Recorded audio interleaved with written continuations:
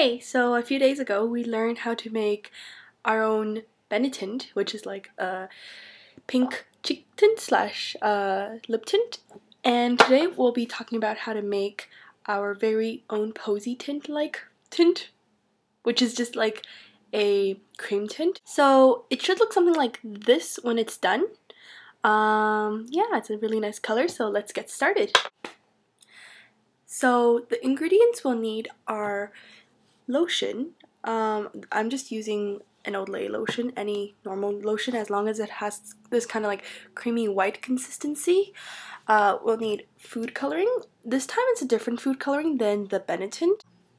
So the color is called Baker's Rose.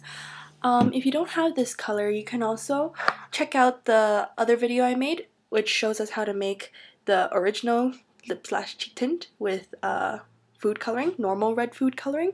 And all you have to do is use a little bit of this instead of this food coloring.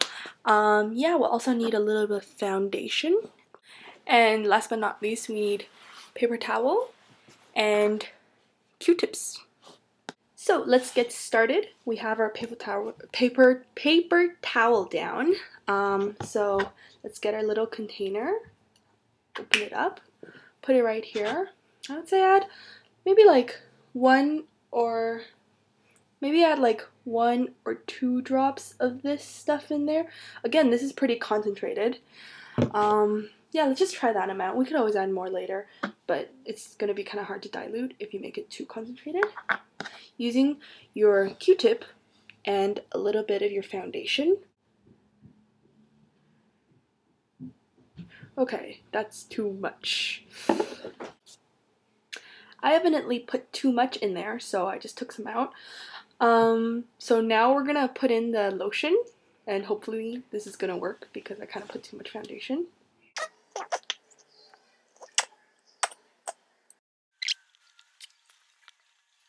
So when we're done, we should have something like this in a nice little container. I personally like this a lot more than the Benetint that we made, the classic one without any cream in it, because this one's like spreads a lot easier and the color also looks a lot more natural. Well, like it looks more natural on my skin at least.